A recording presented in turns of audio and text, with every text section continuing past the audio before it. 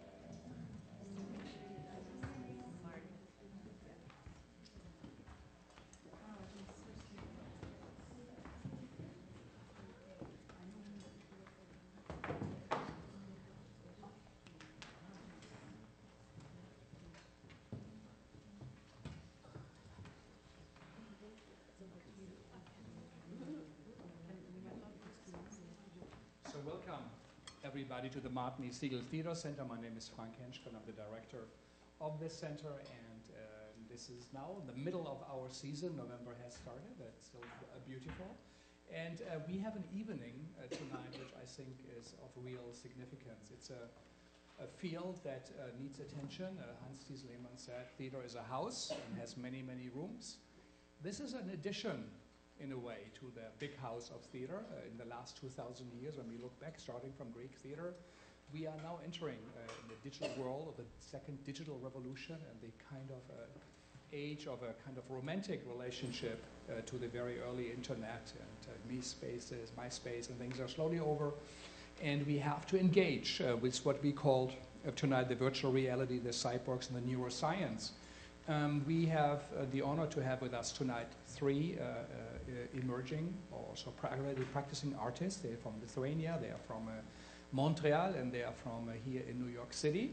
And they will share their work, their ideas, their visions, and I hopefully will point us towards fields we do not know, we haven't walked on, or the map is still being drawn. And so they are explorers, and they will let us know about the mechanics. It's I think a truly significant development.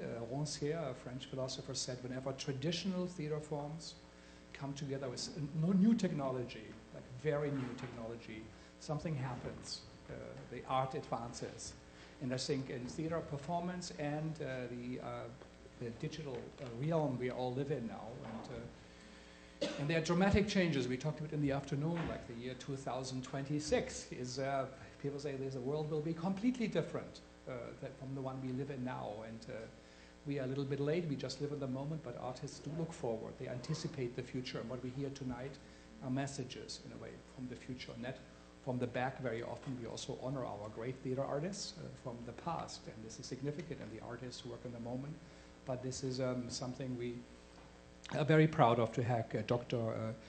GoraParasit, Dominique Leclerc, and LaJuné McMillian here with us tonight, and they also, it's the first time for some of them to be here at the Segal Center, so it's additionally something that makes us very happy. We do bridge academia in professional theater, international and American theater, so this is right at the center of what we are doing, and we hope you will all learn a lot from them. And I want to thank you also for taking the time to come out on a Monday evening and to listen to what our artists have to say. The format will be 3 talks, 15 minutes around each.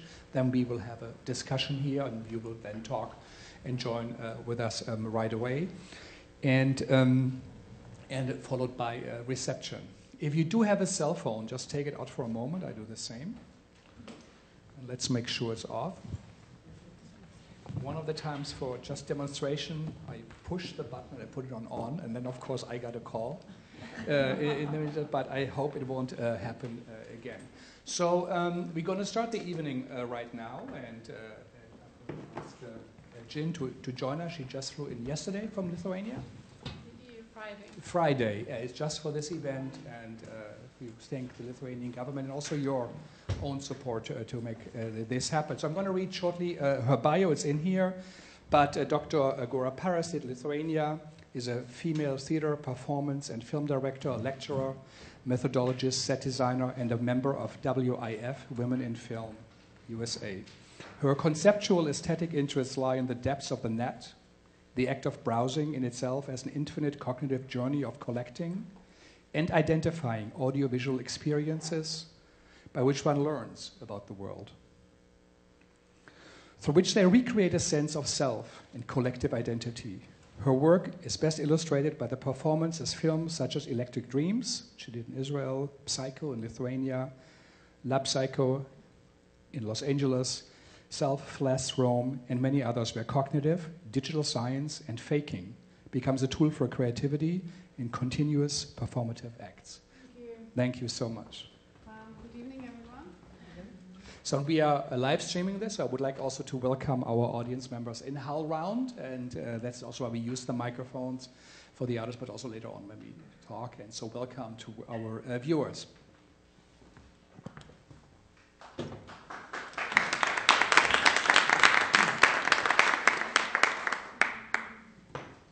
Okay, good evening again. It's a big pleasure to be here. Thank you, Frank, for a great introduction. So I will not keep you very long with all long introductions, but I say that I will probably read a lot because for me it's easier to communicate, to kind of go through the process of my thoughts. And this is my first presentations of this neuroscience and cognitive science I use in collaborative processes with the theater practices. Sorry, the mic is on. Oh, yeah, Yes, okay. I should be closer. Okay. Mm-hmm. Okay.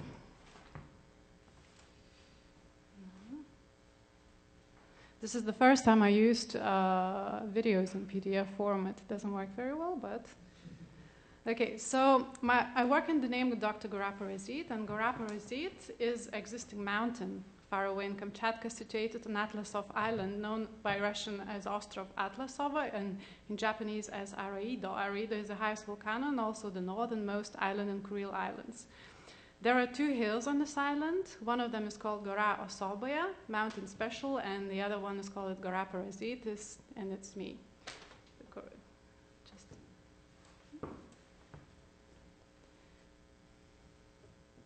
here you go.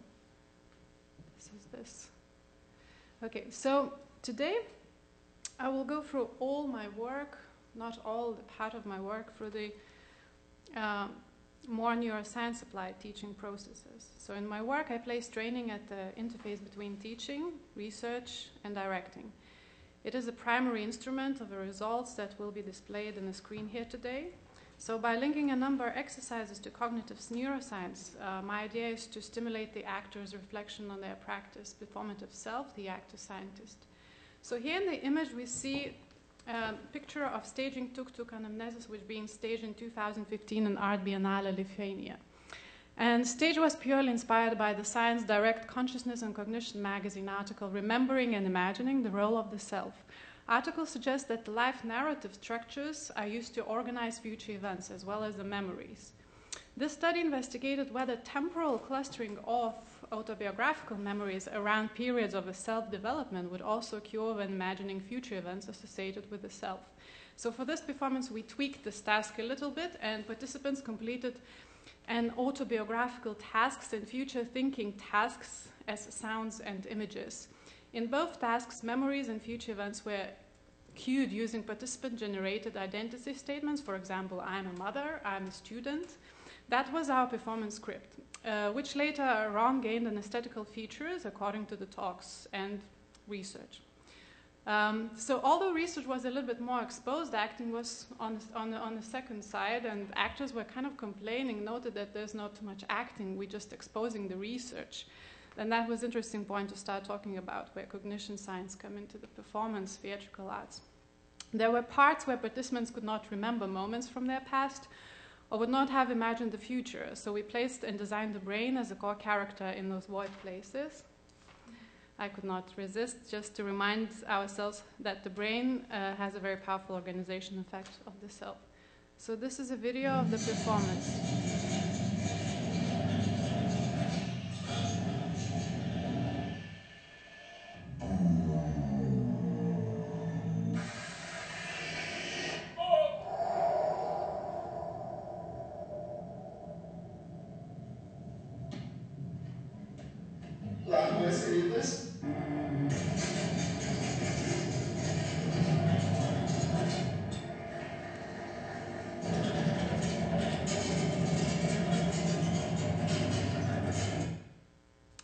So with this staging, we addressed the question for the first time in our practices of actor training and how the exchange with cognitive neuroscience could help better understand the acting profession.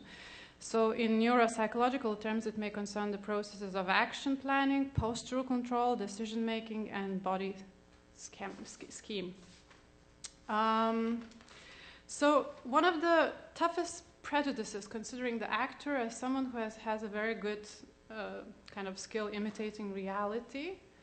So this is an image from Selfless Performance that is being staged in 2016. And stage acting is not merely acting on the stage, but it's a kind of acting that is supposed to constantly keep, feed, and rule the attention of the spectator. So it has to be visually pleasing. There is this kind of rule that you have to do. So a practical example can maybe be to make this concept clearer.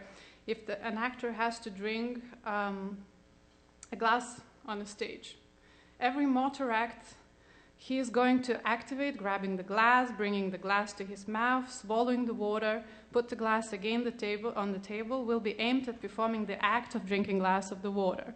But although the action is factually the same and follows the same series of motor acts, and it is performed at the same time, it will be different, since the actor is here supposed to stimulate the spectator's attention. The same action has at once two different aims. This gives rise to so-called double intention or dilated intention of the actor that broadens from the performed action out to the audience.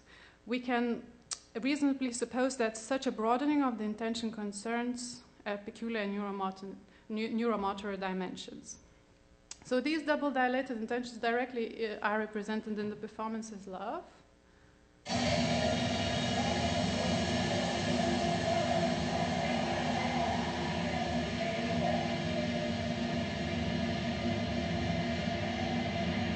Here the actors have to recreate many sport stills, images directly, and by repeating it again and again, they gain another logic on the top.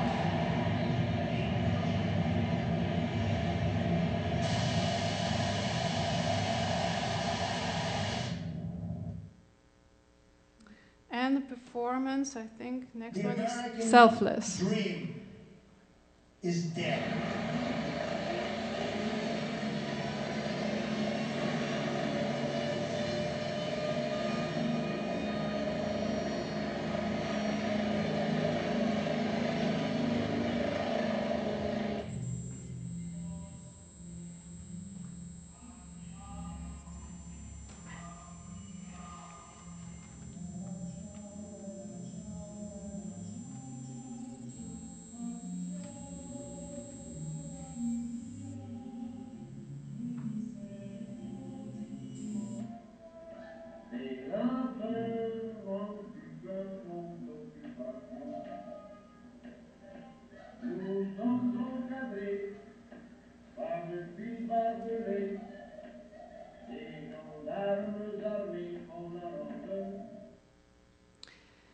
So even in a solo play, the performer may, for example, perceive actions from audiences as well as his/her own actions in his/her peripheral vision, as well as his/her imaginary projections. A more common illustration of such attention mechanism can be noticed when we learn to drive a car. When we learned how to drive, only experience, the hours spent driving allow us to free our attention, talk to someone who's next to you, look at the landscape or sing aloud while driving. Some tasks have been integrated to another level that is preconscious. So through practice, we are creating a body scheme that is adapted to driving. The same in the performance. We're adapting a body scheme that is consistently made of the images. Here, the actress is recreating, she's actually is recreating one image still from the tennis game still, but at the same time, not only she's recreating tennis image still, she has her logic. She also cares about the camera angle. She has many moments, and I think this really represents the stillness at the same time, very complicated neuromotor dimensions, what's happening in her mind at the moment. The same with the opera that I directed last year. I applied the same methods to opera singers to recreate many images, and still at the same time they had to sing their parts. And I think for them that was easier to execute because they have this dimensional thinking, because they are used to learn the musical text, they used to learn to sing, then apply the acting on the top. So once the new body scheme is created, the subject can add some new constraints in order to continue this process of fragmentation and reconstruction in deeper level. That is why, as we said, a good exercise allows to continue sharpening its constraints further. The actor must reach a new pre-reflective control, which, unlike everyday pre-reflective control, has to allow his intention to broaden out to the spectator, so that the actor can play with him, surprise him, listen to his breath, feel his level of attention. In so doing, he can make every performance a unique experience as authentic, complex relationship instead of a mere automatic repetition of a series of acts. So later on, we're going to see my performance of Psycho and Electric Dreams, which has they precisely show exercises on the process of fragmentation and reconstruction. So the actor training exercises are based on applying constraints to the simple action of mimicking the movies. Going to deeper level of detail means also learning to engage the entire body in every action. This is because an act is required not only to reproduce a sustainable intention, but also to have an unusual control of his whole body during the performance.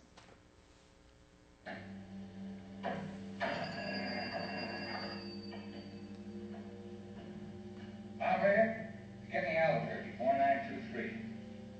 What's the number here? Escudero 2. Escudero 2. You take my breath away. Do I?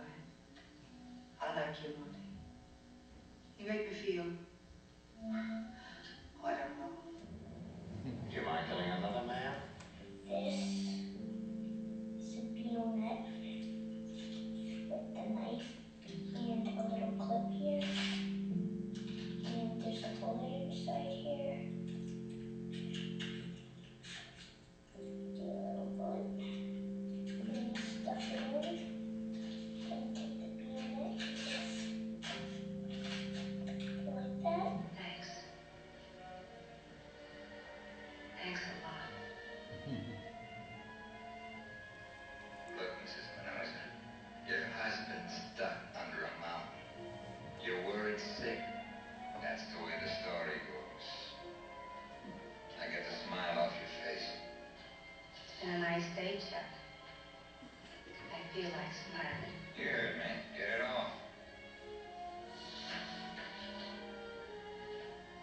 Thank you.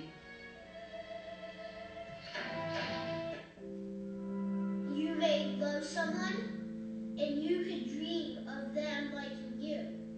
Like, for example, this is just an example, it's not true. How about if I love Clark, and this is not true, remember, it's just an example. How if I love Clark, but he doesn't know that I love him. So she could dream of me knowing. Then we get married. Well, sometimes.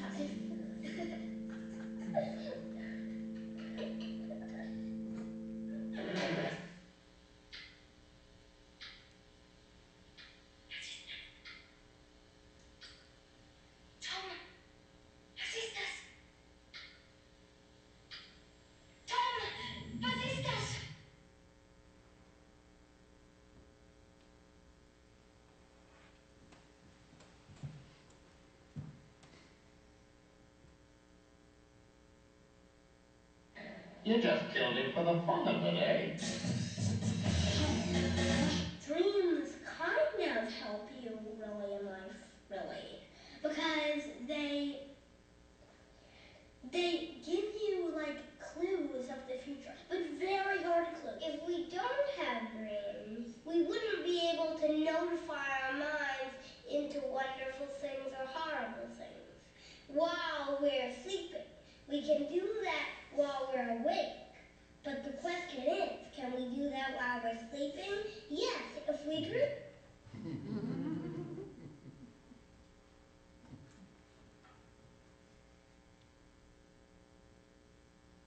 Right now, we're inside a computer program.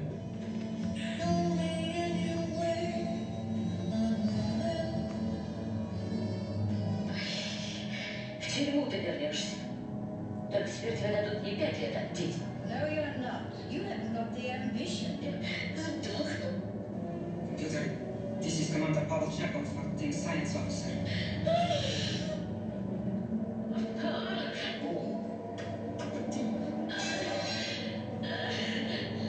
Instead, only try to realize the truth.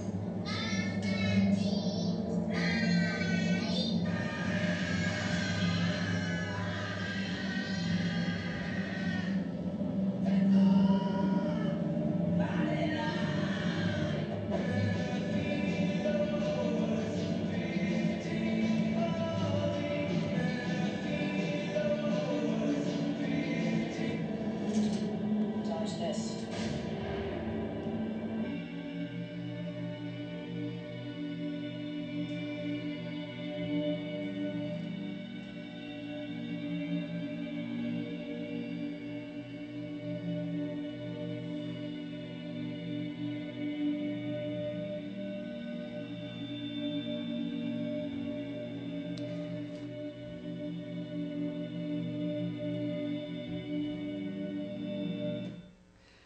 So here are a couple of the performances, and I wanted to show a few of them in a row just to represent the methods. It's very resultative work, but behind that we have lots of kind of a rehearsal space. If you have questions after that, you just come and ask, or ask after later. I will definitely share. It's just, I have 15 minutes, so I wanted to show a little bit more of the kind of visual part of it. So concluding my presentation, moment. See, that's when we apply video on PDF. It doesn't really perfectly work.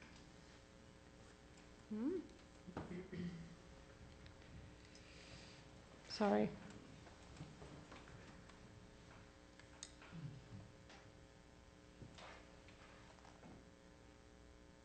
don't know what happened. It's stuck.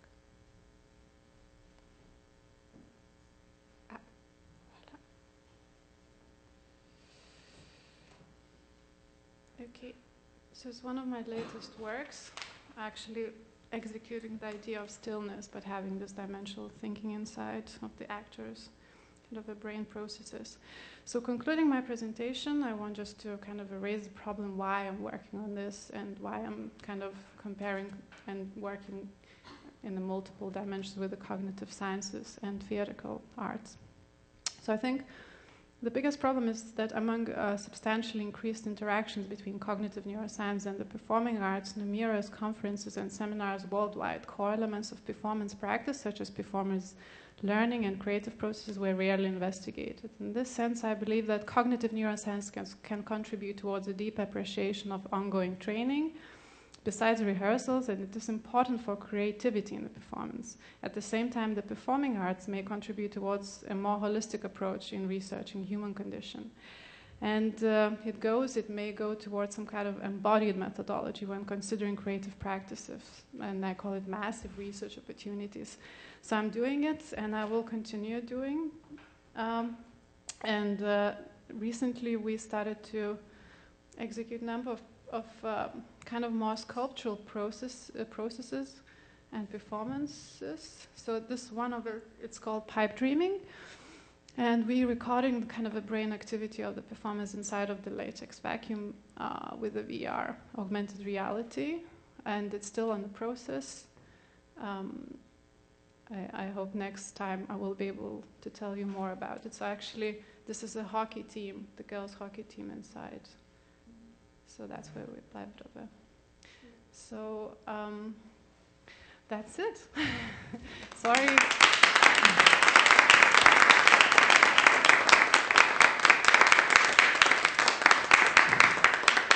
Thank you. Thank you. Thank you very much. And I also want to point out she got an award as the best young opera director in Lithuania for her work in this most probably of the Baltic states, the most original one. Our colleague just won the Viennese Biennale for her work. If you heard it on the beach piece, so a very significant impulses coming from the region. And now we have with us Dominique Leclerc. She's an author, co-stage director, and actress in Post Humains. First produced 2017 in Montreal at Espace Libre, where it was presented again in 2019. Then toured across Quebec at the Carrefour, International de Théâtre de Québec, and the Festival of International New Drama, FIND, at the Schaubühne in Berlin. Post Humains was a 2018 finalist of the Michel-Tremblay Award, which honors the best text transposed on stage, a very significant recognition in Canada and in the world of theater, and the play is published by Même editors. And I also would like to thank at the moment Emmanuel Seurat, who helped us to bring her over, introduced us to her work, and so thank you. Dominique. Hi, really happy to be here. Thanks for the invitation. So, last year, while trying to get rid of some objects, I found a little notebook I was using back in 2002, in which I had written, I want to mix documentary and fiction. I was 21 years old, I was finishing theater school, and then it took me 11 years to find the topic that would make me devote myself, body and soul, to it for years. In 2013, I heard about the transhumanist movement for the first time. So one of the challenges I always face with this theme is that I never know if people I'm talking to have a big knowledge of the topic or not. So my feeling today is that most of the people here do have heard or read about it, but just to make sure I leave nobody behind, I'll give a short definition. Even if it's really delicate to shortly define this group, because the show is all about bringing nuances. So, to sum it up, transhumanism is a movement gaining popularity around the world through various groups, private companies, including Google Alphabet, especially with their division Verily and Calico, through university researchers, and more political parties around the world. Transhumanists refuse and want to overcome suffering, illness, aging, and death. They work to improve and expand. Somebody's laughing, it's good. They want to improve and expand human capabilities by coupling the human body with NBIC technologies. nanotechnology, biotechnology, information technology, and cognitive science. Some of them, not all of them, now believe that in 2029, we will enter the era of the singularity, a period during which humanity will experience changes that are so far-reaching and profound that it will no longer be possible to distinguish between man and machine. So I became really obsessed by it. In 2013, the debate around enhancing the body with technology was totally unexisting in the public sphere in Canada, even if it raises critical ethical issues that are overturning our very notion of human nature. So, as it really does concern everybody, as this theme may be intimidating for some people at first glance, I created Post Humains to demystify this urgent societal debate, to create a unique space where the audience and the performers can meet and be confronted with hopes, the desires, paradox, and fears that are driving us to rethink and modify human nature. So, to sum it up, Post Humains is a documentary, auto-fictional, and performative theatrical production that transposes on stage a narrative of 5 years of research and encounters with people at the heart of the cyborg and transhumanist movement. Throughout my research, I realized that I can personally more easily measure my personal ethics when I meet people face to face. When I just read about it, it's really easy to condemn these augmentative utopias. But by discussing with people from this movement, I found out that the personal motivation of transhumanists are deeply human, sensitive. They join us all, and that is what troubles me the most. What if I would offer you the possibility to stop suffering, being sick, avoid dying? What if I would offer you the possibility to stop your aging process? 20 years ago, all of this wouldn't have touched me, but as I am aging, I see myself more and more tempted by these hopes. When people are healthy, super easy to find, to oppose to transhumanism. That's egoistic, unrealistic, crazy, that's bullshit. But usually when there's suffering and a solution, humans just take it. So during 4 years, I hardly searched the most efficient and sensitive angle to talk about this. At first, I was totally trying to avoid talking about me, but the more I digged into this really complex world, the more it became clear to me that the only way to make it universal was to go really personal. So I scripted myself a story for the play, but also a story that would have an impact on my reality.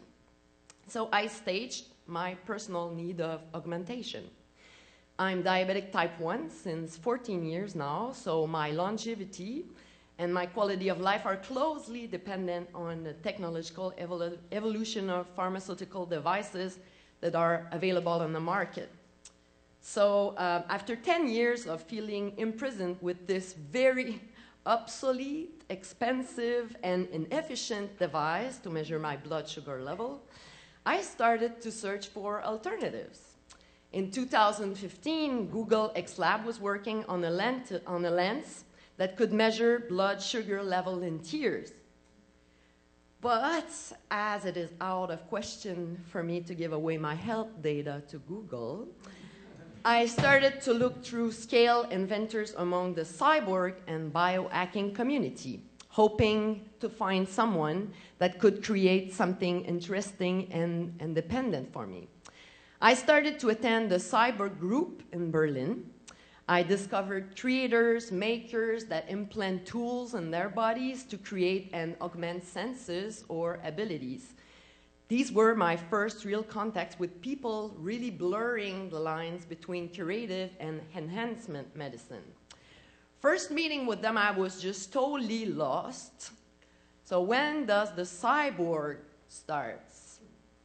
With your glasses, a telescope, a contraceptive pill, which is not creative, a pacemaker, an RFID chip, my phone, in which I transfer a lot of capacities now. We're probably all cyborgs. So by following this group, I also met transhumanists, people fighting for radical life extension, wishing to overcome their biology, take control on our evolution. Isn't it what we're doing all the time? Also, people comparing my body to a meat sack, which means that there's no connection between brain and the body to them. So am I just a meat sack? So from my glucose meter to the RFID chip I implanted in my hand, I'll come back to this later, to cryonics and brain upload to the cloud, I explore various augmentation utopias on stage to measure my limits, the public's limits, but also the limit of my life partner, Dennis, that is playing his own role on stage with me, and who is my technical director right now. Dennis is a journalist. As the witness to my discoveries since many years, his reactions and reflections on all of this have evolved too, and I documented these changes.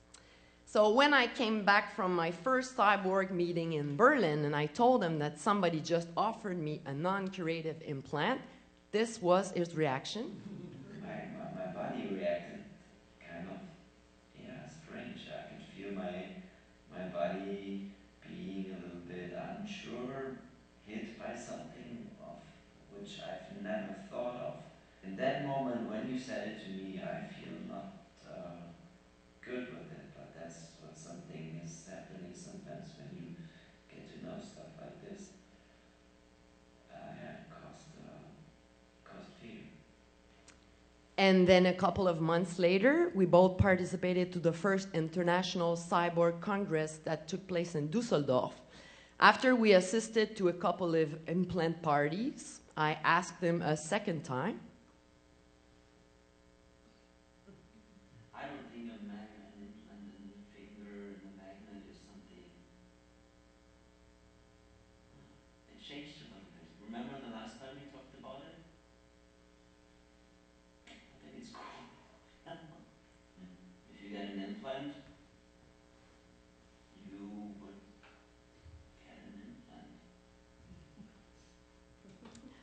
So Dennis' presence on stage with me allows to explore the vicissitude of a couple trying to agree on their respective limits in the here and now, but also on what they expect of the future. Will we manage to agree on shared augmentations? And what if one of us refuses to accept the death of the other? How far are we willing to go? Alongside our narrative, Post Humains explores and tests the audience desires and limit. So just before the show starts, spectators are invited to visit on stage our exhibition space. They're immediately in contact with texts, objects, and videos that plunge them freely into our topic. They're also invited to answer 4 questions.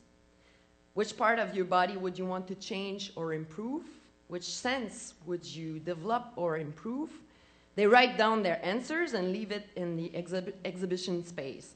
We later use their answers in the show to bring the transhumanist desires closer to the public ones, so we can meet somewhere in the middle, in the gray zone. All along the show, other questions appear on screen to punctuate the stages of the story. So this is the very first question of the show. So I think most of the people in the venue would say no. So this is just before I start with my own narrative. And later, will you accept the consequences of aging? What was your biggest loss? These questions are addressed to maintain a constant link with the audience so they can, alongside Dennis and I, work through our years of thinking about these issues, a period marked by constantly changing opinions. And as a symbol of these constant shifts of opinions, in 2017, at the Théâtre Festival in Montreal, as a performance, Dennis and I implanted an RFID chip on stage in our hands. The performance was presented twice, The first evening was my implant. The second evening was Denis' implant.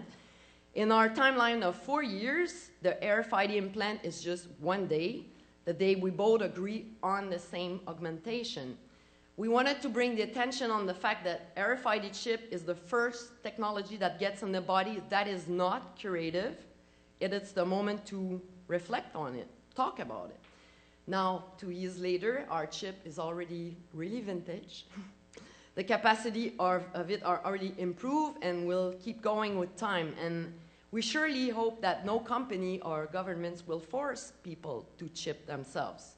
We did it because we were free and because that was our free will. Instead of programming our chips to open lights, doors, or computers like most users do, we decided to store our wedding certificates in these chips. So we both have our Canadian and German wedding certificate and a Polaroid picture of both of us. We wanted to treat this gesture as a digital wedding to bring a poetic touch to something that might appear really disgusting to the majority of the population, except in Sweden. It's really popular right now. So let's go back to Post Humains, the main show. So Denis and I are playing our story, but we're also joined on stage by 2 actors that help us to build that narrative. They sometimes add information, play some characters. Sometimes we see videos of these characters I met, or they can share their opinions also. The video conception was designed by the artist Push One Stop, and it sometimes interacts with the body of the performers. So there's a real encounter between the body and the machine on stage. Maybe we look at a little scene.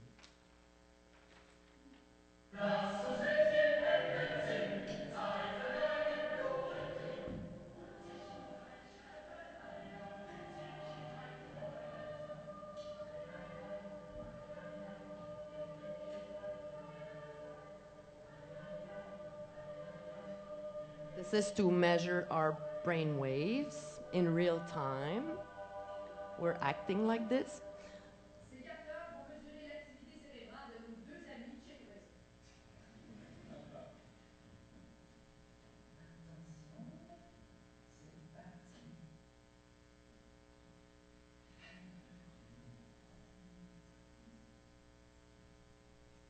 Je suis toujours plus calme que Dominique. So he says he's always more calm than me.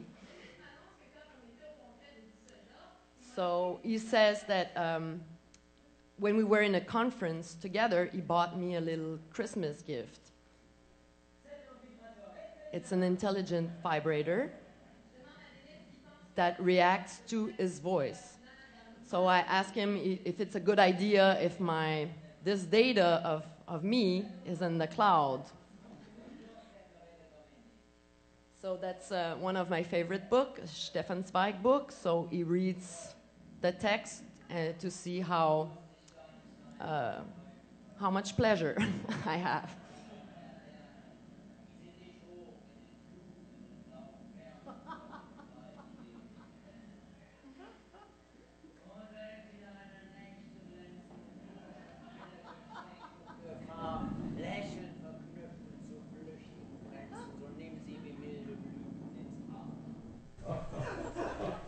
Und schenke dich ganz ihre leuchtenden Spiele, die in es Wahrheit selig scheint.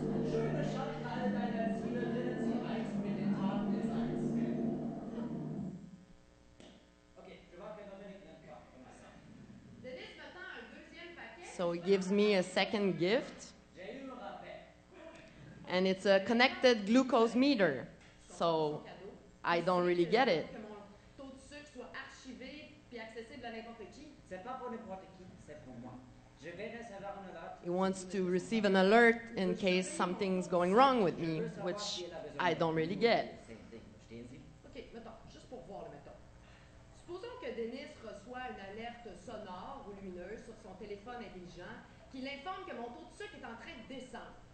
Quelles seront les actions concrètes que Denis peut accomplir pour améliorer, voire même régler la situation? So we get it. I get mad and the brainwaves just explode. Qu'est-ce qu'il va pouvoir faire? So the thing we're the most proud of, I would say, is that we have welcomed a very diverse audience, and that was the main goal. All generations, teens, elders, adults, specialists, and neophytes of science united. So I'm actually working on a second show on the same topic, but I'm trying to go in another, complete other form. As Peter Drucker said, the best way to predict the future is to create it. So that's what I'm trying to do. Thanks for your great attention.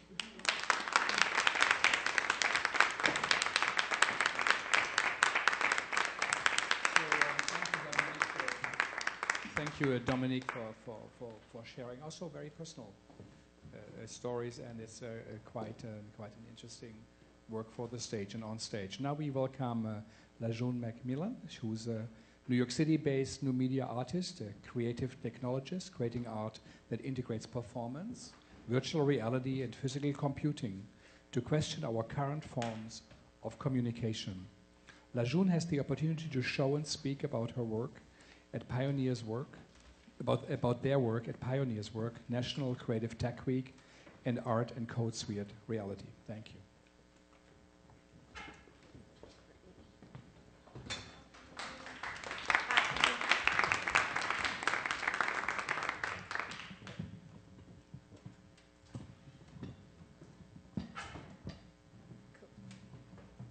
Hello, everyone.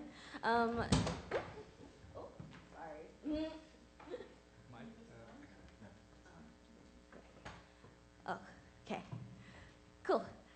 Yeah, my name is LaJuné, and I am a new media artist working at the intersection of performance and technology.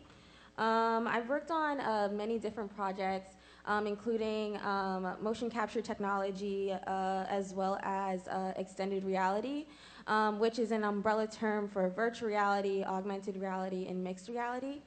I started this work during my time at NYU Tandon School of Engineering as part of their integrated digital media program.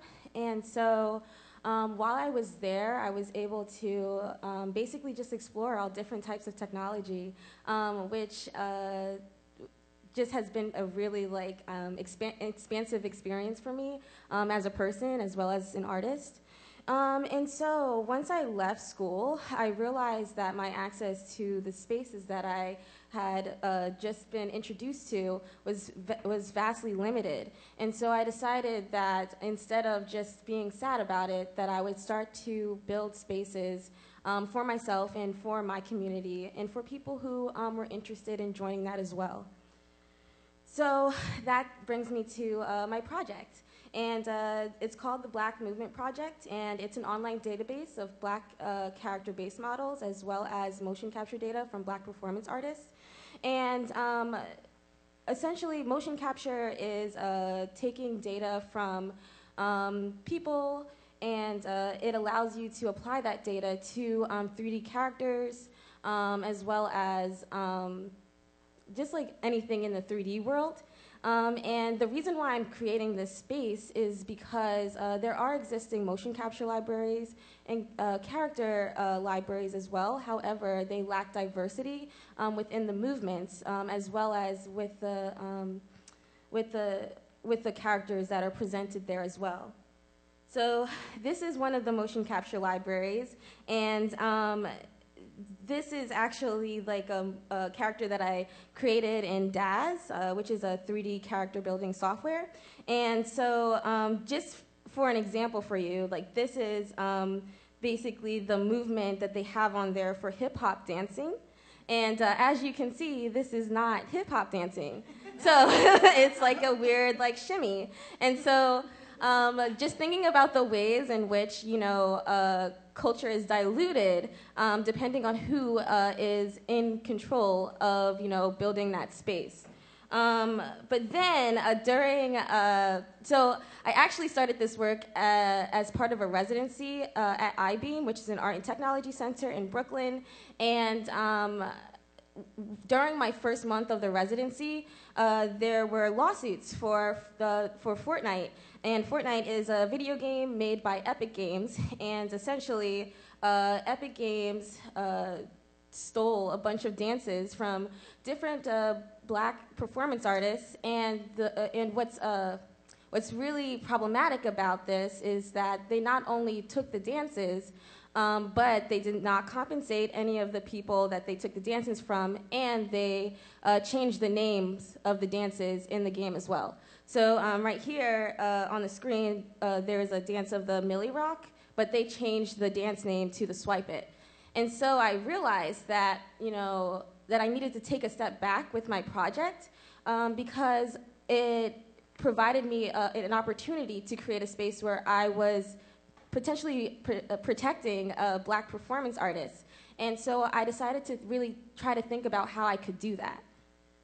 And so I began to think about all of these questions. And the first one was, how do we combat the exploitation, erasure, and dilution of black culture? And I think that this is a very important question because within this digital space, this is one space where black culture is exploited. However, black culture has been exploited since the beginning of time. And so what does it mean to finally take a stance against that and say, no, this is our culture, this is important to us, and how can we as a community build spaces where we're finally getting compensated and finally getting compensated fairly and credited fairly for the work that we do. And and then how can we build stories how can we build spaces where our stories are safe, understood, and celebrated? So yeah, just how do we begin to create new platforms where we're just making sure that we are celebrating our culture? And that basically transformed my entire project into a library. So I decided to start moving away from just the tool itself, and I began to dive into what it could mean for this space to be a library, both online and also in the physical space. And so it expanded into a library for activists, performers, and artists to create diverse extended reality projects, but also a space for research of how and why we move, and an archive of our existence. And this project is really inspired by Catherine Dunham, and Catherine Dunham was an anthropologist, a teacher, a dancer, a choreographer, an activist, and she was just so many things. And she actually, I would credit her with the first person who created the Black Movement Project, because she actually, in the 1930s, traveled throughout the Caribbean, basically documenting different cultures through writings and as well as video. And this is from her fieldwork in Martinique in 1936. And so, but the really beautiful part about her work is that she also used that to basically inspire and dig deeper into her own performances, because she was a dancer as well. And so that said, the Black Movement Project seeks not only to catalog movement, but to build community through performances, workshops, conversations, and tool building. And so for the performance, basically it incorporates a narrative component to be seen as both a live performance and as well as a virtual reality performance. And basically it shows how Black movement has been used as a tool of preservation of culture, as well as a vehicle of self-evolution. So what happens during these performances is that when people come to them, I actually have done interviews with each performer and recorded them. And through each interview recording, I actually worked with different sound engineers. In this case, Nala was one of them, and then Jeremiah Johnson was another one. And we basically worked to integrate these interviews to be sort of snippets in and out of the soundscapes. So when you come to the performance, you're not only watching the performers perform, but you're learning about them as people. And I think that that's really important, because even in the previous motion capture libraries, another problematic thing about them is that they try to remove the movements from the performers, which I find just to be wrong. I think that, you can't just have somebody's movements in a library, but then call them subjects. You know, you actually have to have their names there and, you know, and tell their stories, because if people were to actually use them for their own projects, it's really important that they know who's in the suit, that they know where they got the data from, and that we're properly cataloging that as well. And so for this first performance, I worked with 2 dancers. One is Nala Duma, and he is a student at the Clive Davis School at NYU. And the other performer is Ronaldo Maurice, who is actually a dancer with Alvin Ailey. So that was really exciting to sort of have a performance as well, showing like a bridge of like transition between like how movement evolves. Yeah. And so for this performance, I used the Perception Neuron suit, which is a standalone motion capture suit, as well as Unreal Engine, which is a gaming engine, which allows you to build video games. It's actually the same platform that Fortnite was built with. And basically, I use the suit to send the movement data to Unreal in real time. And then from there, I basically create these 3D environments based off the interviews that I have with them as well. And now I'm just going to show you a video snippet of like the first performance. So, oops, that's not it. I'll tab. There we go. Cute.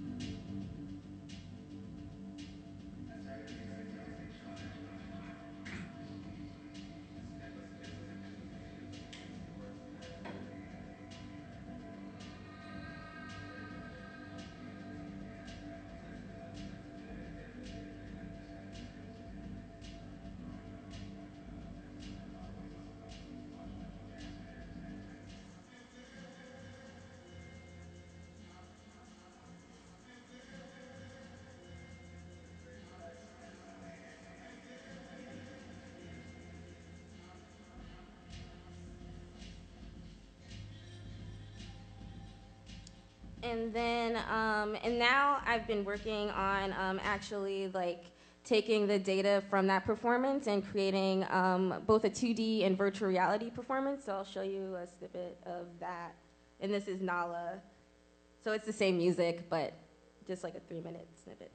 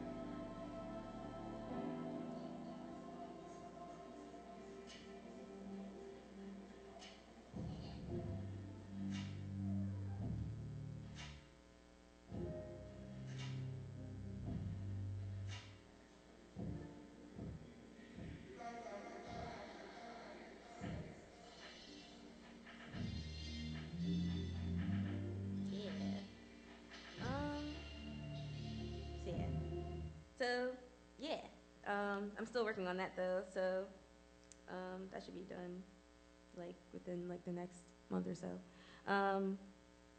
But yeah, but then from there, after the first performance, I realized that I needed to actually do this work myself. And so I have a background in figure skating, and I realized that I needed to work on rediscovering and redefining my own movement journey. And so midway through my residency, I actually ended up going to Minneapolis for a month and joining an all African American figure skating company. And what was really cool about that experience was that within the company, we were basically diving into 17th century social dance, and the particular social dance that we were working with was ring shout.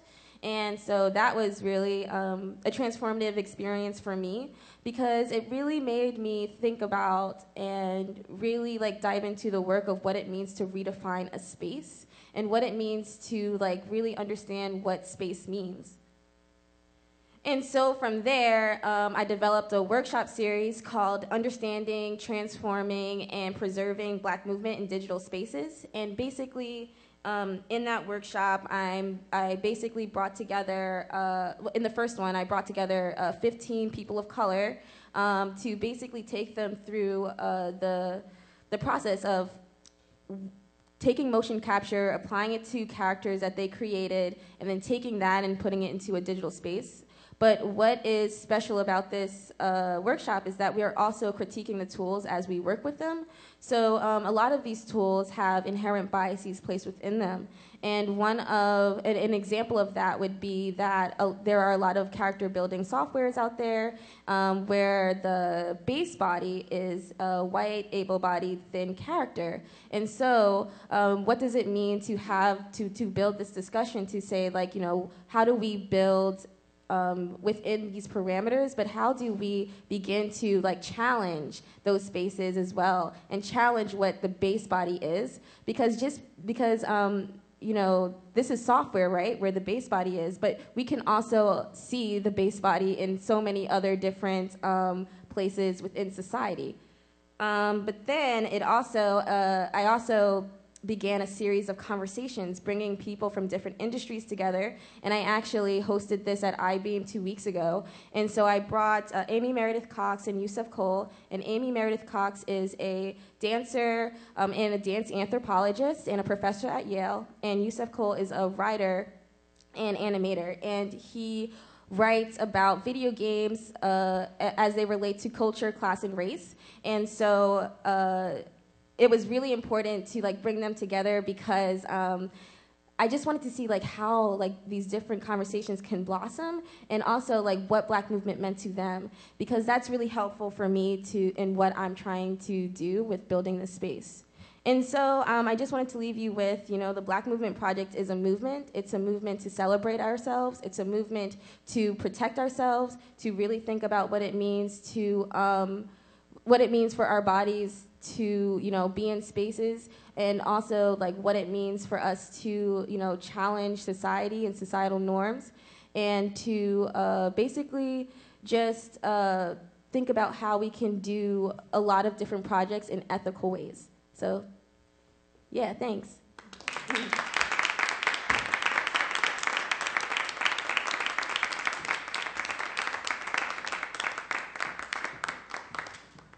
Wow, thank you, LaJuné. So I would like to ask our panelists to come forward. And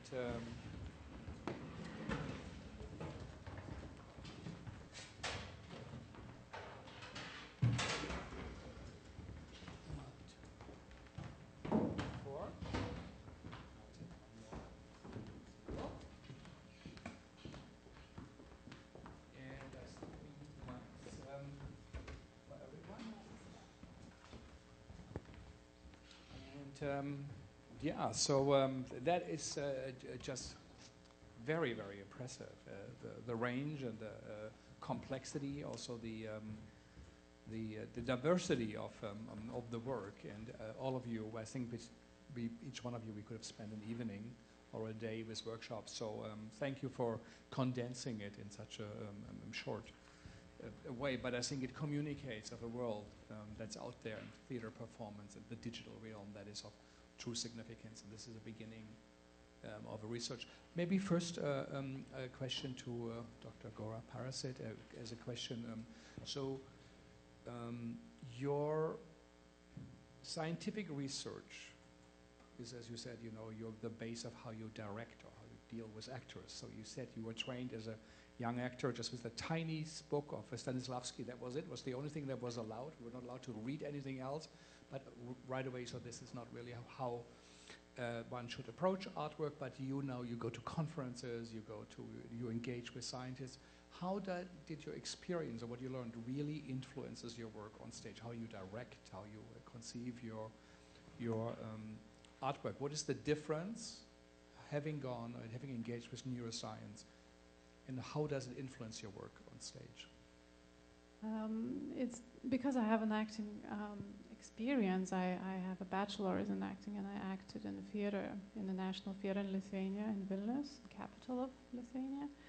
And I know what it is, this proscenium theater, what it is in main roles, like second roles, third roles. So using neuroscience brings me as a personality into the and that me as myself, I am interesting on the stage. The way I think, I can really expose my research, the way I see things, the way I combine objects, and that is very exciting and it's new for me. Although the theater that I was forced to study, or I chose to study and it was wrong, it's I think it just spins in its own circle and it doesn't go really very far. Did I answer the question?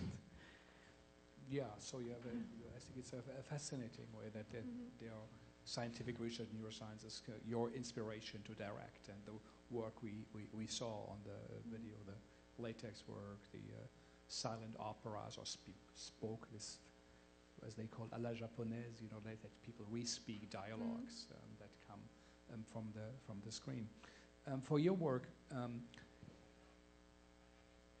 it is that you got nominated for the Playwriting Award. Do you feel it's the right category? Is that, do you feel you're able to communicate what you want to share, how you want to let people know about this world? Is the play the form? Yeah, the play was published, but I don't know what is the difference between being in contact in the real meeting. And I'm also working on a documentary film that will retrace the first quest, but also the second play I'm working on. And I wonder how it will be without being face to face. I think the way it was so easier for me to get it, to understand people when I met them, and that's why I think people really have this feeling of, whoa, I discovered a whole new world, and it's because we met you. There's no fourth wall, so it's really like a meeting, and we also do some tests with the public at some points with their phones, and so I don't know about, like in the book it's described. So at this moment, people in the public have to switch phone with somebody they don't know, and we make them believe that they have to keep the phone of somebody they don't know until the end of the show, just so they can feel that they're letting a part of them. So if you read it and if you experiment it, of course it's not the same thing. So it's interesting. Maybe the book medium can bring something else that I can't measure, but I'm sure of the richness of meeting, especially in this team. It's more and more hard to concentrate 2 hours on something. We still have this at theater. Like now, you read an article and they say, if you read this, yeah, it will last 3 minutes. Can you do it? But still, in theater, we have this capacity of being focused on one theme. And I think it's going to be more and more rare in time. With reading, with a movie, you can just get out of there. But I think that getting from A to Z and just without any cut is more efficient because it's built like little stairs. The temporality, yeah, for articles where they say TLTR, which means too long to read, you know, people text it back, say, I just can't. But theater does that, and I think this is quite a big hope that theater actually will research and will come bigger. I mean, it was was very impressive that your brain, your thinking moved objects so that your brain waves really animated. And something we spoke about it earlier, that musicians now are able to think perhaps speech and the B minor will be played. You know, that's your brain activity will control object of the world you live in without touching, without movements. It's fascinating what is awaiting for us and what we do not know enough. LaJuné, for you as a question, do you feel that the work you are creating, the Black Movement projects and the conversations, do you feel it's connected to the theater and performance world, or do you say this is a completely different field? Would you ever think of doing a play or of creating a temporality in space? Yeah, so honestly, like when I'm thinking about Black movement, I'm looking at all of the different ways that we move, and so that definitely incorporates theater. I have not, I like actually with my project, I started with dance because I felt like it was the easiest entry point for me. However, I do plan on expanding from there to gesture, to sports, to theater, to instruments and music, and you know, all of these different, because we move in so many different ways. And so for me, I'm just planning on different ways to categorize and also archive all of that into a library space. So, yeah. Mm-hmm. So your idea is more like an archive, a library, instead having a result or a product on a stage in the duration of performance. Maybe for both of you to think about, you know, what one could be done vice versa. Maybe before we go soon to audience questions, how do you react to what is fascinating to your colleagues' work and some questions you ask or comments you would like to make about your presentations you saw?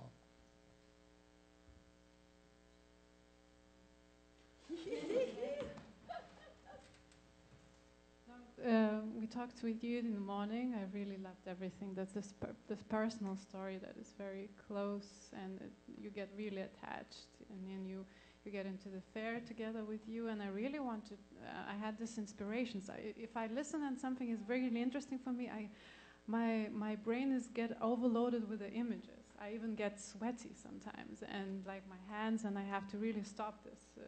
You know, so when you were talking, you giving your speech, I was seeing the images of the theatrical performances, this kind of lighting, you know, shows and so on and so forth. So this kind of fair projected into the images. So maybe we can collaborate on some particular things later. That would be great. Yeah, and I love the music so much. Very, very of this 3-minute video that you did. Incredible. Thank you. Yeah, and I'm really looking forward of the theatrical performance, and then this is don't leave it just for the library. I mean, this is a great part of the dance, of this problem that you're raising with the dance. I did really love it. Yeah. Not a question, but I just wanted to say comment. that. Yeah. I have a feeling I'm seeing like the very beginning of something that will get really that can go in many ways. Like you're touching something so socially important, and I hope you'll get some, like, because we were talking, you said like, oh, I'm doing stuff by myself, but I'm sure you'll get a big team to help you to push that really far. And it was really aesthetically super interesting and socially so important, so that's great. And today we had time to talk a little bit more, and I was so impressed because she was telling me that she was alone to do all these things. I could not believe it, like all the costume, the latex work, the lighting, the set. It's hard work. Like we need teams, girls. That's what I realized. Like I can't believe you do it alone, and you too. And I'm not alone. I have a good partner, but yeah, we need Partners, support. yes, but there is this kind of institutional, non-institutional, way of being an artist, and considering these ideas being as a grounded ideas while they're not being supported by, whatever, like a big theater or academia, It's always a funny feeling, getting yourself into it, experimenting, dragging all these actors together with you. I always have this fear, I'm experimenting on this memory thing, and I don't know if they're going to like it, if they're going to go with me together. So it's always a risk. So we have to establish this to be less risky and more grounded together. LaJuné, if I can put you on this, but what came to your mind when you saw the other presentations? Yeah, so I think that for your presentation, what I really loved was the stillness in some of the video work that you had. At first, when I first came and I was watching your slides in the beginning, I thought that they were actually statues. I didn't know that they were people, and I was just whoa, the level of just training and expression that they had to have and endure and have to go through was just mind blowing for me. And also just all of the expressions that they made throughout the performances, they were just mind-blowing and really gorgeous. And and the makeup is just, everything's flawless. So good.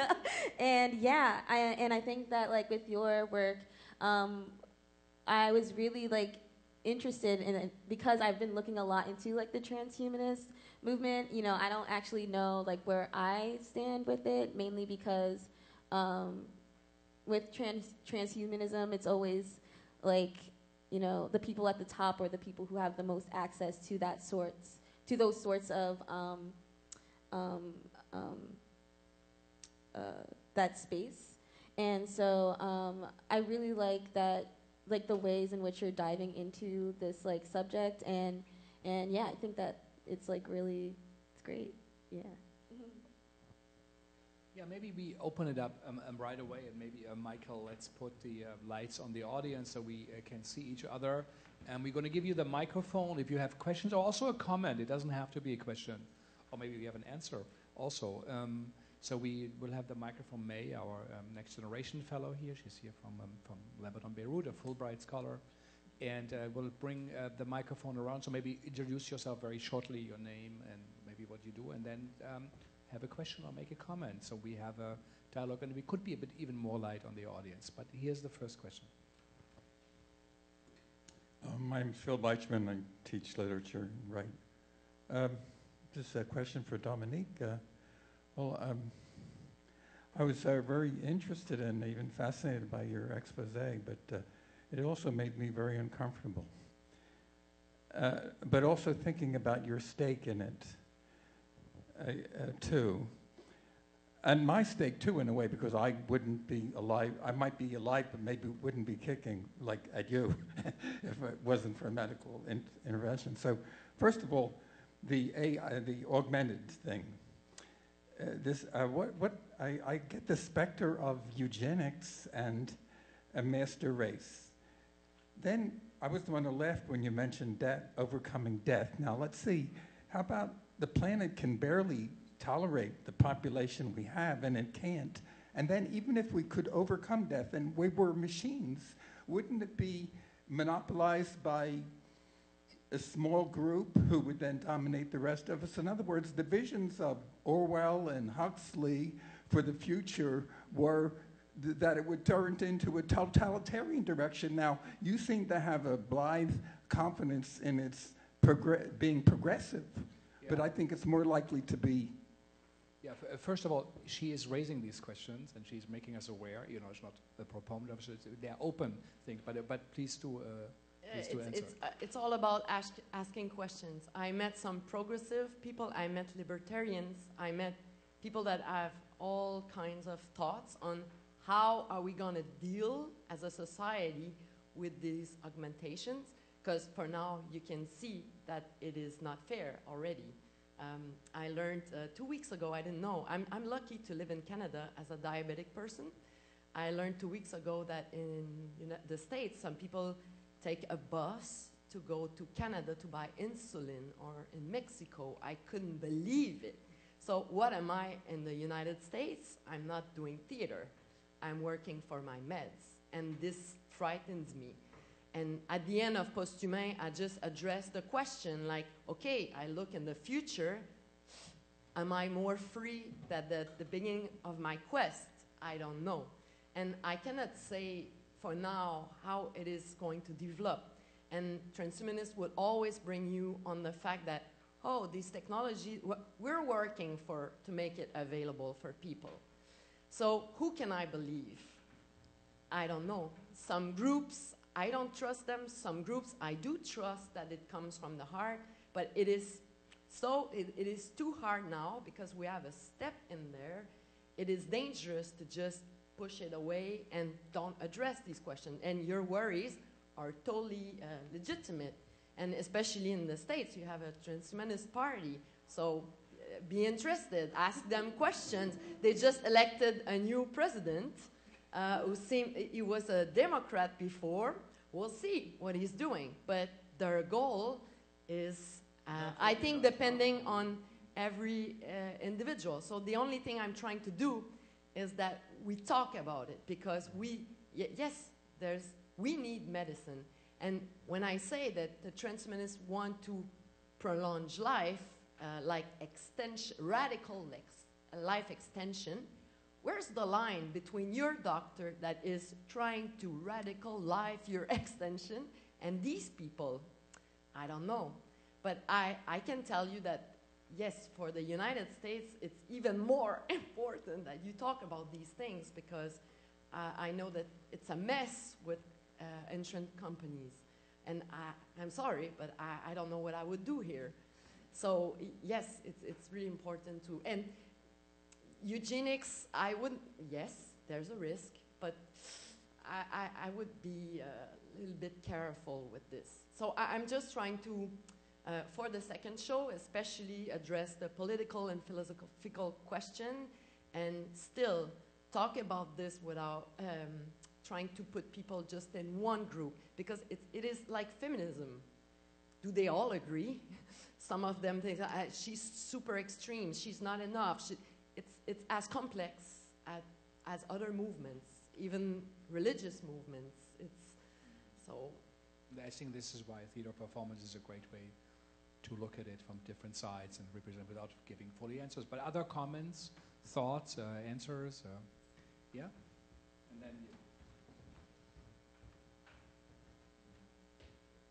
My name's Henry Kaiser. I design and manage XR productions for Verizon Media and Yahoo News.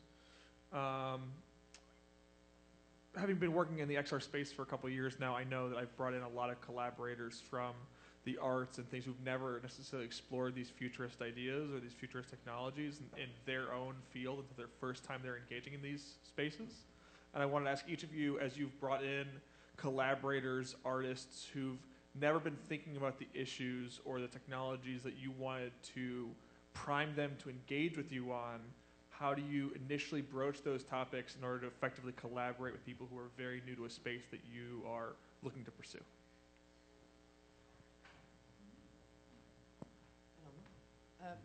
The question is, okay. Well, for me, I do it in a lot of different ways. I really like to start everything with like a phone conversation or like meeting in person. And I think that even in the ways in which, you know, I teach the workshops, I try to make everything very not intimidating. And, you know, so within the workshops, the way that I approach like teaching people who have never seen extended reality tools before, I sort of just like say, hey, like here are a lot of they're just tools, you know, like these are just different types of tools. They're just different types of technologies. You know, don't get, you know, super frustrated if you don't understand how to use them right now and today. You know, we're going to go through a lot of things, and, you know, really what the important part of this is to really just like raise questions and to, you know, basically just know that this is an introduction. I was actually talking about this earlier today, how like I go to a lot of tech workshops, and sometimes the instructor will just like throw a bunch of just like stuff at you, and it's very intimidating. It's very like, you know, not inviting, even though, you know, you think a workshop space is supposed to be inviting and supposed to be like, you know, introducing you to something new. And so I think that it just comes to like, you know, even with the conversations, like for me, talking with a dance anthropologist and a writer / animator, like those are people who, you know, like for instance, Amy, like she didn't really know anything about like extended reality, and this is her first time even having a conversation about it. But for me, I thought that it was just important to like, you know, still get, you know, the conversation from her because she knows so much about fieldwork and anthropology, and which is something that I don't know about. So I think that it's really just like, you know, highlighting just like what people know and just like finding worth in all of the different things that people bring to the table. And yeah, because there's so many things that people know that are worthy to the space that should be there, and letting them know that it's important for them to continue, you know, knowing what they know and just like find this as an addition to their knowledge and not as like the end all be all is very important. For me, to do everything very carefully, step by step. I approached neuroscience, cognition sciences, through synesthesia field firstly, studying master's degree. We mapped with the students London Metro map according to lexical gustatory synesthesia modes. We were working with Synesthetic Association in London, and we just, you know, what is lexical gustatory synesthesia? When you hear the sound and then your brain provokes immediately the taste of something, and it's genuine. It's not that you get with associative memory. So we invited a genuine lexical gustatory synesthete to map these things, to map London tube map, and give for each name of the metro station to give the lexical gustatory synesthetic notion on it. So I think the Piccadilly Circus was like a smoked salmon or something like that. So gradually I grew up to the understanding of what I want to do in my field, and it's actually based on lots of research, eating a lot of material that I can actually carefully give it to the actors. The 2017 I was a part of the Brain on Art conference in Valencia, organized by Houston University. And for me, it was I was scared to go there because I thought, as a theater practitioner, as a director, I will not be able to say anything. But as a matter of your homework, so what I did, instead of going to the parties in the evening, I read every single article of every single doctor who did a speech in the conference, just to know the terms of what they're speaking. And the science is such an easy thing. It's much easier to understand and make a conversation rather than with the artist next to you, because there's such a mystery all the time. You need to guess what the actor thinks. There's so much psychology, and the science is the pure data. So that's where we proposed with the GTEC lab. They do these hackathons, and there was one of the hackathon Austrian lab GTEC hackathon during the conference. We were controlling the little ball called Sphero with the brain waves, all the lights, or the eyes that react to the lights, and I put a bit of dramaturgy on the top, you know. So we were solving loneliness. So that little Sphero was my friend and my boyfriend who lived far away, and that's the way we communicated, and we won as a most eruptive, you know, prototype for this model, the EEG system. But so, and then, you know, after the conference, I felt a little bit more confident. I gained more contacts with the Houston University, GTEC lab in Austria, another lab in San Francisco, and they really want to engage and work, and they're very careful. So now we're adapting some EEG systems on the stage with the actors, which before I thought it's a bit the question of ethics, whether I can do that. So with the knowledge and care, and then the art comes next. Whatever we do with aesthetics, how the actors react, what we do with the data, you know, and what kind of themes and problems we're solving with that. Because with all these methods, structures, schemes, we can really talk about so many things. And that's the driven kind of a basis of my work at the moment. A part of this all aesthetical visuals, you know, 10 collaborations, which are the artists, composers, dramaturgs, costume design, and so on and so forth. So, yeah. Thank you. I'm not sure I got the question. Sometimes I struggle with English. That just happened when you talked. Would you repeat it, please?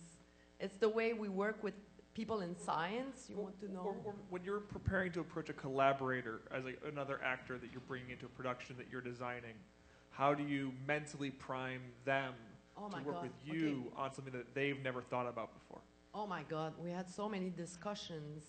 We could have not rehearsed at all and just talk. So that was the hard part with the actors. And I was always like bringing data, and then we were getting in other stuff, and then let's get back to the scene, because we were totally getting lost. But also at first, when the play was created, we were working with this girl you saw that was starting the ESG. It was surprising because she didn't talk the whole process, and in the end I just asked, okay, because the last question is, how far are you willing to go? So it was the only time the performers could really say what they're willing to do. And we were pretty surprised because she said, well, I'm bouncing with my computer. I'm a creative person, but I'm even more creative with him because we can go so much further. And I'm looking forward to have an iPhone in the head because I'm fed up with this. And that's like, oh my God, okay, we have somebody that is closer than we thought to all these things. So it was just like super rich, and sometimes they were lost, they were changing their minds. We were just paradox all the time. So it was really nice to discuss. But on the other side, people I was studying, how do you arrive in the conversation? What is she doing there? At first, my first meeting with Cyborgs in Berlin, like I had the magic card of the disease, and then you have the magic card of the artist. But when I was saying like, well, I'm doing research for a play, but I'm looking an alternative for my glucose meter. Okay, so it came with time. They didn't really get it at the beginning. But there's one really important character in the play I always talk about, and he's a great man. He's the founder of the group, the cyborg group in Berlin. He's called Enno Park, and he has a cochlear implant. And so he would be deaf, but now he has 2 computers related to his brain. And he's a programmer, so he wants to open it. He wants to be able to play with the computers he has in his own head. And the company that produced his cochlear implant said, we own your hearing. So that I had so much love for his quest. And at first, he didn't really get what I was doing at theater play in Montreal. But more and more, he was getting involved. And when we did the play in Berlin, he played his own role.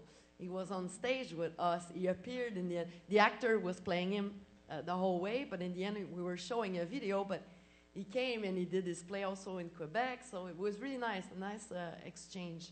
So now he's, we keep in close contact, and I think he realized that what he thought was just like, it's a play in Montreal, and the other, okay, it has an impact. People discuss about it, and we're clearly doing the same thing, but with different means. Maybe 2 more questions, one here, and then...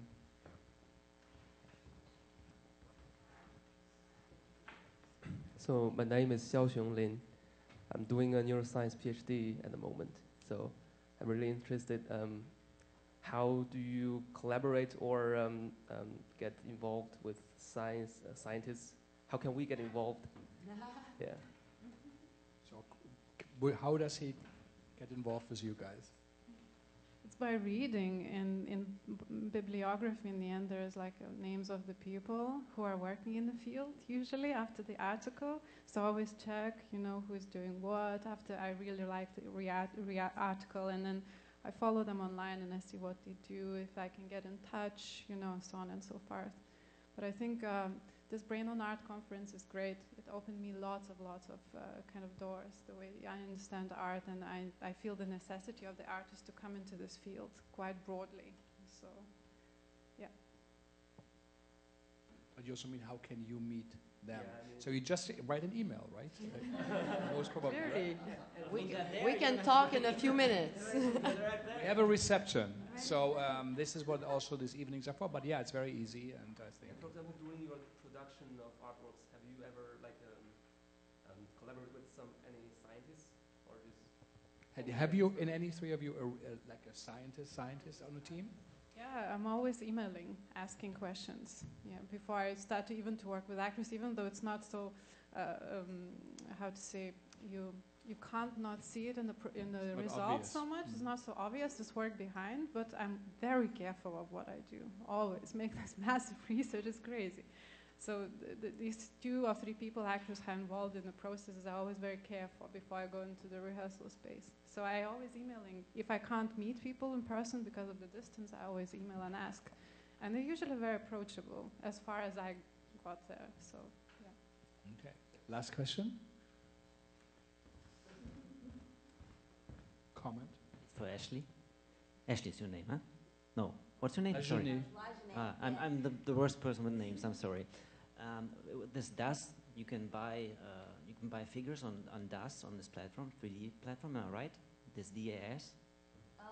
DAZ. DAZ. You can buy this. I think you can. Yeah. DAZ is a free character building software that you can use, and they have different packs that you can buy, and also packs that are free. But I think you can also buy a figure from someone who created it, isn't it? That platform also. Like, yes. You can pay the creator for this. Do you think about putting your creations on there one day, whatever platform this is, to buy them by the name you name them? Do you think about this? I thought about it. I think that first, before I think about selling anything, though, I just want to talk to lawyers. That's would have been my next question. Like, who has the copyright then? The dancer, you, the creator? So here's the thing, and I'll go back to the Fortnite example. Those lawsuits were dropped because the movements weren't considered choreography under copyright law. And so that said, it's going to be very difficult to basically, protect the dances using, I guess, the law. So I've been thinking about and brainstorming different ways. And if you, any of you have different ideas of how to do that, let's talk. But yeah, I think that one of the things that I'm really passionate about, and I think that's going to be very difficult, is finding ways to actually protect the data once I have it. Right now, it's just with me, I just have everything, and I've been using it to work on my own projects. But I think it's going to be a lot of conversations with the people who a lot of my collaborators, and learning how they, I guess, view the value of their, I guess, the monetary value of their movements, and I think that would actually be part of determining how much it would cost. Yeah, so it's just there's just so many different conversations from there that I just started having, so yeah.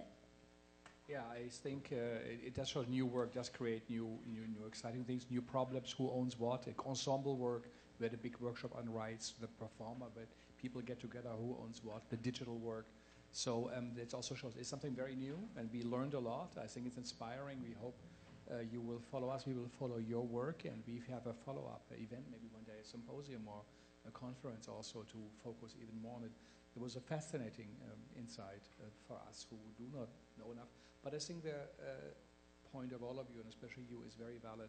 We need to talk about this. It needs to be out there. We need to be aware. You also said so much is hidden right now in labs from Google and anywhere. We do not know what is going on. We should know, and we don't. What already is or might be happening. So this is a contribution to it, and theater always has a help to find out what's real, what's not real, and I think the question was of cyborgs and digital existence of avatars and other old questions like a Corneille in L'Illusion or others to ask who are we, where do we come from, what's real, what is not real. So it's a fantastic contributions, thank you, and really thank you coming all the way from Lithuania, from Montreal, and I also said from you going on the subway, we never know in New York what is happening, you know, so it's a big challenge. Sometimes it's more insecure. So thank you, and again, thank you for coming. Hope you will join us for a little drink and you can talk to them. Thank you.